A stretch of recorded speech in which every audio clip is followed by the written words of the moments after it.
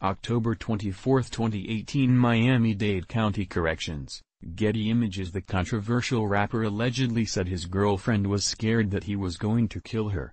XXXTentacion reportedly confessed to having beaten up his pregnant girlfriend and several other violent crimes in a secret audio recording obtained by Pitchfork. The late rapper, who was shot dead in Florida back in June during an apparent robbery attempt, was awaiting trial for a 2016 domestic abuse case for allegedly assaulting his former girlfriend.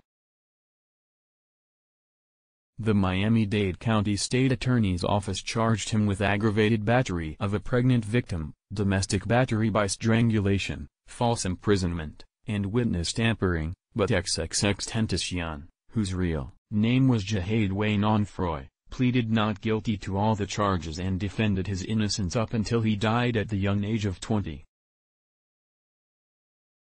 However, a newly obtained audio recording allegedly proves that he actually confessed to the crimes, as he was secretly recorded telling one of his acquaintances that his ex-girlfriend was scared for her life after he became aggressive towards her because he believed she had cheated on him.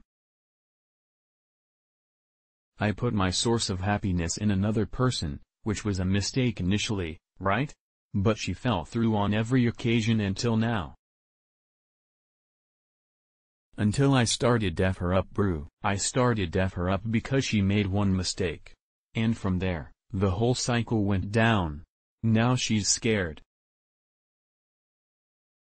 That girl is scared for her life." Which I understand, he can be heard saying on the alleged tape.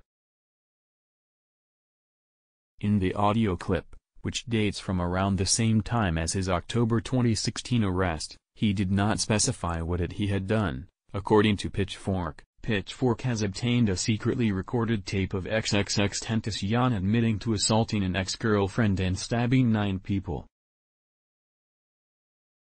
Read, https://t.co.hd7cclubqop.twitter.com/p6dnnmv8v3, Popgrave, @Popgrave, October 24, 2018. The secret recording, which was handed over by the Miami-Dade County State Attorney's Office, was reportedly being handled by both the prosecution and the defense teams as a confession. At one point, the voice on the clip can also be heard saying the alleged victim was scared because she had seen what I do to people.